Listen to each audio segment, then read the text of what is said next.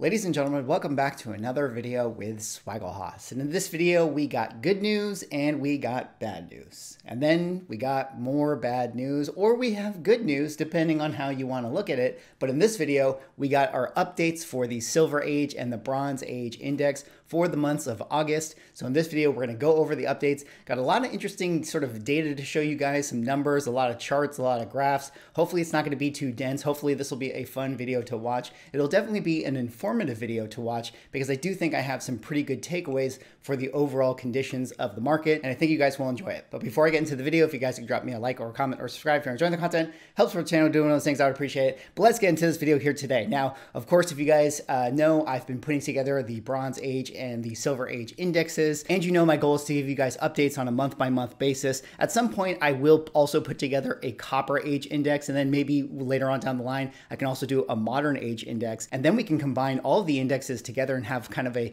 comic book 400. But for the time being, we're just going to go through the Silver Age and the Bronze Age here. Now, if you guys haven't seen the other videos, this is basically the top 100 sold books within each age. I would pick out the highest volume of graded book that is sold for that particular key. Then I would take the final sale of each month, add that all together, do the calculations, and we would get sort of a monthly index for both of these Silver and Bronze Ages. And then, of course, this is all data that is coming from GPA. So here's the chart I showed you guys in the last video. And the good news for you Silver Age fans out there was that we actually were able to bounce off the floor a little bit. We had dropped significantly to that $66,658 range. We had a little bit of a comeback at the $70,407 range. But like I mentioned in that video, this was kind of saved coming off of some of the announcements of San Diego Comic-Con. So we got a couple of, key sales right there at the finish line that was sort of able to bring this month up. So the question was, where were we going to go after San Diego Comic-Con? How is the August month looking like? And I guess this is the first bad news I have to share with you guys, but we are back on the decline, dropping down to 62,206, the lowest it's been since we, kind of initially had this comic book boom. So that's definitely an interesting thing to see, but I don't necessarily think, it's the worst case scenario we have so far. But before I kind of start to, talk about some of my takeaways and what I'm sort of seeing, let's also take a look at the Bronze Age and see how that one has been doing. This is the last graph that I had been showing you guys in my Bronze Age index video. And as you can see, we've basically been on the, a slow and steady decline ever since the height of May of 2021.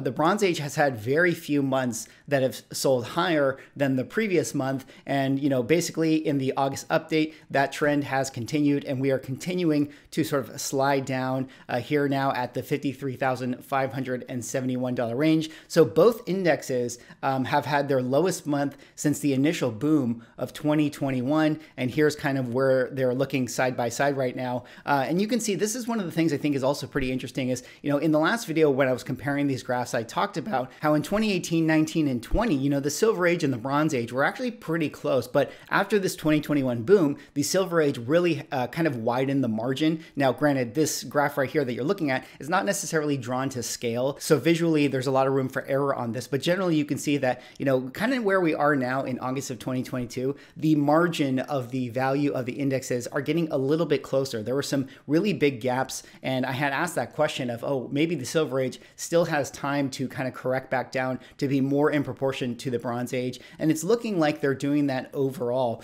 But, even though this kind of, might feel bad if you're somebody who bought a lot of books in April of 2021, I'm kind of happy to report that I'm starting to feel like we're getting towards the bottom of where the comic book indexes are going to be, because with these corrections, we're actually starting to get close to our trend lines here. But before I get into that, let's talk about some of the highlights of the numbers here. In May of 2021, of course, the height of the market, we saw the Silver Age was 93,252. Now here in August, it's 62,206. That's the amount of money it would take for you to buy these 100 comic books. That's a drop, generally speaking, of 34 to 35% from the high. We're talking about, the drastic high to low. That's also true of the Bronze Age at this point now. Both indexes have sort of dropped that 34 to 35%. But the good news is that if you look at the number for the Silver Age in December of 2022, seeing that it was 47,700, and now in August 2022, it's 62,206. Well, that's actually been sort of a 25 to 30% increase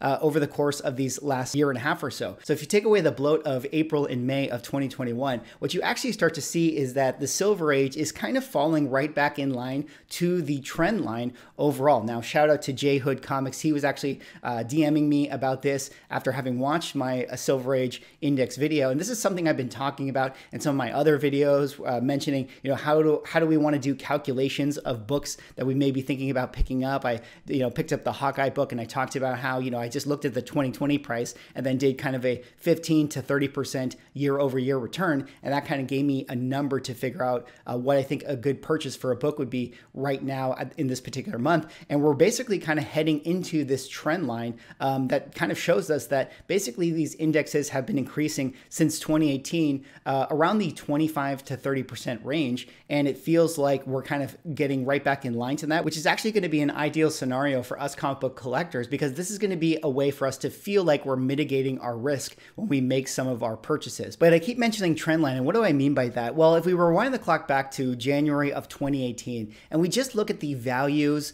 of the Silver Age index, how it's kind of performed year over year, what we basically see is that from 2018 up through 2020 or the beginning of 2021, these basically indexes have grown about 25 to 35% kind of year over year. So if that were the case, if we took away, the bloat that occurred in 2021, what would that basically show as far as the values of our index and where it should be today? Well, here is kind of the breakdown that I made for that. So in January of 2021, if we're taking away kind of, what actually happened, we would basically say that we would start the year of 2021 at around the $38,000 range. And then by December of 2021, depending on how, bearish or bullish you are, if you believe that it should go up 25% or maybe all the way up to 35%, whatever you think, we would kind of finish in this $47,000 to $51,000 estimated level, which means, in January of 2022, we'd start kind of right in line there. And then in December of 2022, at the end of this year, we would effectively finish around the $59,000 to $69,000 range. And so if we prorate that to figure out what that means for this current month of August, where would we actually be, or where should we in theory be? Well, the prorated value would be kind of around the $54,000 to $63,000 range.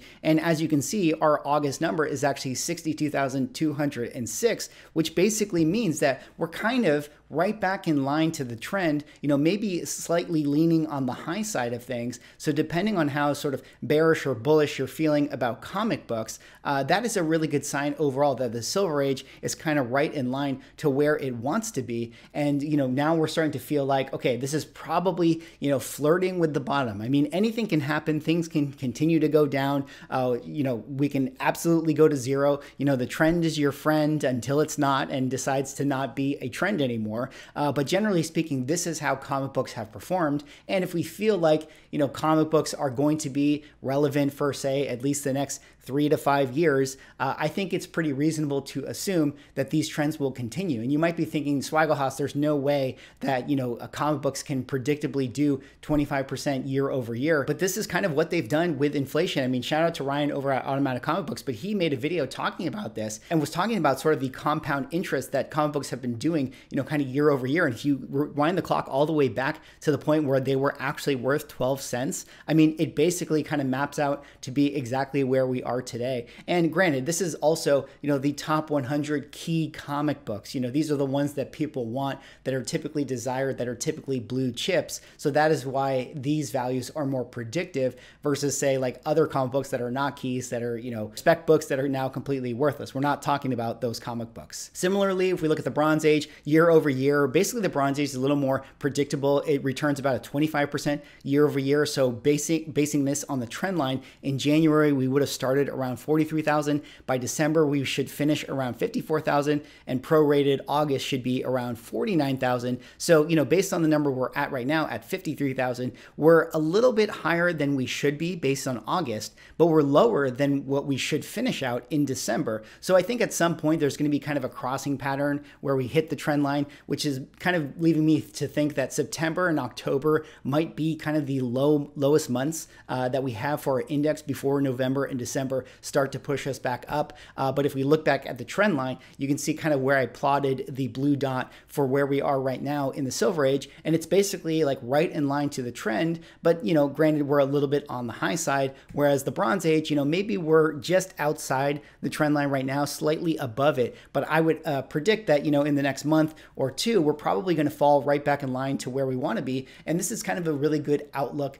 for us as comic book collectors, you know, in these next coming months or so. I think that, you know, September and October are once again going to be great times to find good deals on books. Things are going to start to get back in line. And if you're someone who believes in this hobby or believes in comic books, I definitely think that the books you buy now are going to do pretty well in the next, you know, 3 to 5 years. So that's kind of my update for the Silver Age and Bronze Age index. Let me know what you guys think. I mean, you know, anything can happen. Certainly comic books can go to zero tomorrow. There's no way to predict the future. But if we're looking at the trends, we're looking at some of the data, I think, you know, we're kind of falling in line to where we want to be right now. And basically what I would do if I were you guys, if you're thinking about, you know, is this price a good price? I basically would look at that book's price, what it was selling for in November or December of 2020. And then I would just kind of amplify it twice over at like 15 to 30%, see if that kind of falls in line to the price that is being asked for it. And if it is, it might be a good purchase. Anyways, that's all for this video. Drop me a like, comment, subscribe if you're enjoying the content, and I will see you in the next one.